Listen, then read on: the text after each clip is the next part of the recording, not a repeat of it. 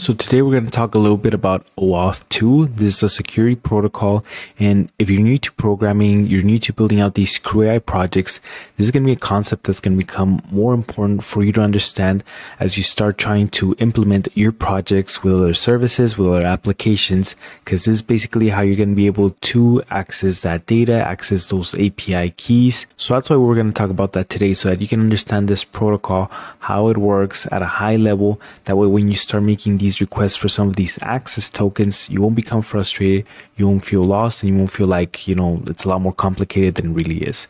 So let's get started, and we're going to go over what we've been doing so far, right? So recently, if you've been working with any CrewAI project, you're linking it to an LLM, and for that, you typically needed an API key, right? So you had your CrewAI project, you would put your API key in your project, and just like that, you had access to that LLM from that website.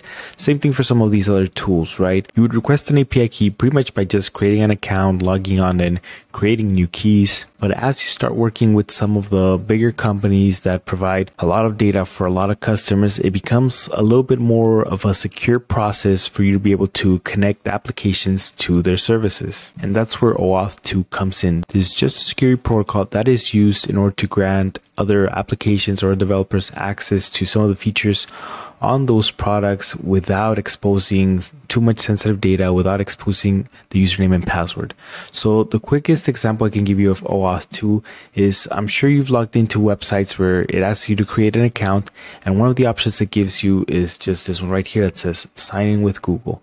And typically when I log into anything, I think that's what people tend to use, because you don't have to set up a new password, new email, all of that, tedious stuff. So in this process of you logging into this new application with your Google credentials, you're essentially granting permission for this application to have access to your name, your email, or pretty much whatever you approve on those permissions whenever you sign up. But again, nowhere in that authorization did you give away your password, did you give away anything else that Google didn't already know about. So that takes us to this next process right here, which is whenever you start creating more complex projects that you want to integrate with some of these bigger applications or bigger services such as Google, Facebook, maybe if you're using CRMs like Salesforce or Go High Level, instead of just requesting an API key so that you can do API calls to pull data from this, you're going to need what's called an access token.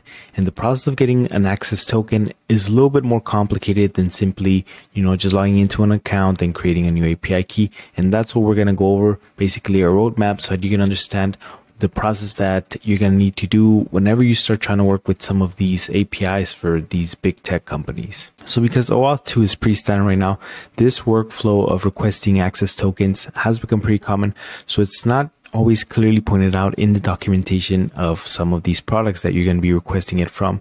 So we're not going to go over any of the technical implementation of this. We're not going to request access tokens per se, but you having a clear view on what's going on is going to allow you to go through this process without feeling like you're getting stuck, or without feeling like you don't understand why you need to do some of these things. So let's get started. So right off at the beginning, you have your project, right? Whether it's a Python project, CrewAI project, whatever it is, you want to integrate this, or you want to allow for this to make API calls to, let's say, something like Google Cloud or an API from one of the Google products. So the first thing that you're going to do when you log in there, or when you start, so the first thing you need to do to start the process of being able to make API requests to a service in Google is basically you're going to register your product. Now, that's not complicated at all. It's going to be one of the most straightforward things you're going to do in things like the Google console. So don't think it's anything more complicated than that. It's pretty much just creating a new project within, Google's cloud services. But what this is going to allow is this project that you created is going to be where you basically pick what's called the scope of the project. So from here, you're going to decide what permissions does this project have in regards to accessing data that the users give it permission to. Is it to just read? Is it to change data in the account? That's where this is going to be defined, and that's commonly what it means when you see scopes on some of these products. The other thing your project is going to get is basically a way to identify that project as unique, and identify anything that that project does. And that's where you're going to get this right here, which is your client ID and your client secret. So again, I want to emphasize the registering part. Basically, this kind of like giving a driver's license or an ID to your project so that Google can clearly identify any changes, any actions that it does to any accounts or to any data within Google. So once you've created your project, this is basically where you're going to request access to the data.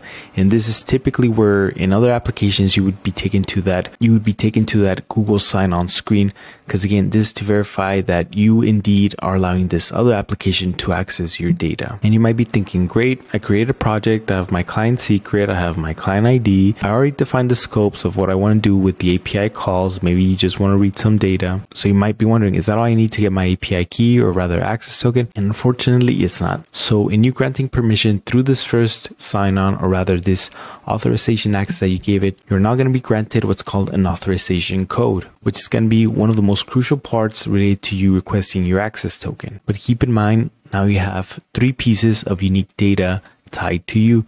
You have your client ID that we got earlier, your client secret, and now you have an extra piece of data which is also unique to that particular request you just made, and that's your authorization code. So with these 3 pieces of data, you're now going to be able to request your access token. And if it all checks out, that's when you're going to be granted your access token. So now that you finally have your client secret, your client ID, and your access token, that's what's going to allow your project or app to make API calls to pull data from some of these bigger tech products. I know the flow of this process might still seem a little bit all over the place, but trust me, if you've tried working with some of these APIs before and maybe you got frustrated because you didn't know exactly what to request, how to request it, go back to the documentation, or rather just watch a YouTube tutorial on how somebody's doing it, and you're going to be able to more clearly see what it is that it's happening, why they're, putting in these client secrets, why they're submitting this request and whatnot, why they need these kind of tokens. And it's going to be a pretty similar workflow for all of these different applications. I know it can seem a little frustrating and a little bit overwhelming, but trust me, do this a couple times, you'll be good to go. I've talked to a lot of you throughout these past couple of days, and I'm amazed at how fast y'all are progressing in the projects that you're building.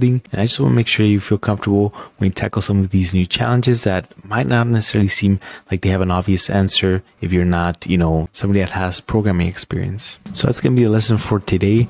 Again, I appreciate all the feedback I've been getting both in the Discord group, the Facebook group, and the one-on-ones. Again, I say that at the end of every video. If there's something that you need assistance with, something you have questions about, you're more than welcome to book a call with me in your one-on-one. Whether you're trying to integrate tools like CrewAI or other services into your business or into your projects, I'm more than happy to talk to you one-on-one so that we can discuss any questions you may have on that. Thank you so much for watching. I'll see you in the next one.